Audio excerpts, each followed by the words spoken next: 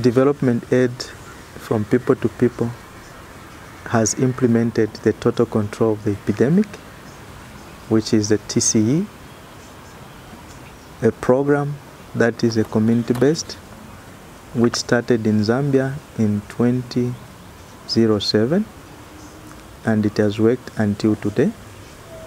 The results from 2007 to date, TCE has reached to over 2 million people with the prevention messages.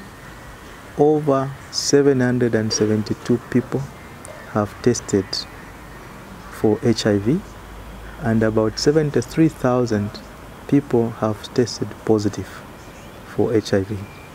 So we can see from this that the program has responded very well to the needs in the fight against HIV and AIDS in Zambia.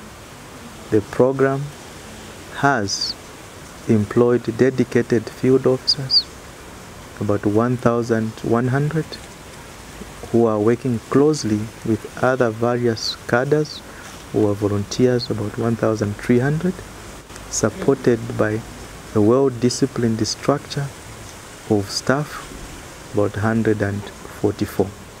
The program in Zambia is working into 4 provinces: Lusaka province, Eastern province, Southern province, Western province, and it's reaching to about 35 districts.